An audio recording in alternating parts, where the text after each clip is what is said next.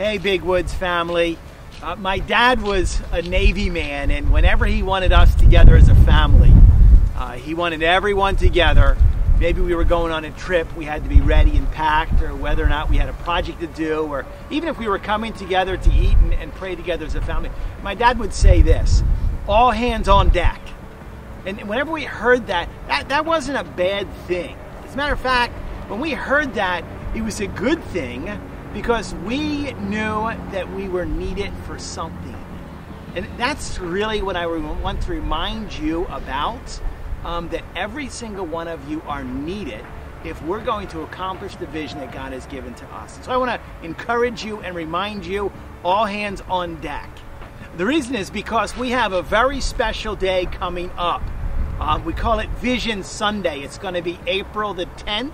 We're going to be meeting at 10 o'clock in the morning at the Castanea Fire Department picnic grounds. And just like Easter, we're going to all be together. We're going to meet together to pray, to worship and sing praise to God, and also to look into His Word to learn more about God and His grace. But we're also going to have an opportunity to celebrate what God has done through our campaign. We're going to have a big, huge cake for everyone and coffee. We're also going to have an opportunity. I know that you have been so patient, and thank you, to bring every person up to speed on how we're going to take this old warehouse, this building, and turn it into a worship center.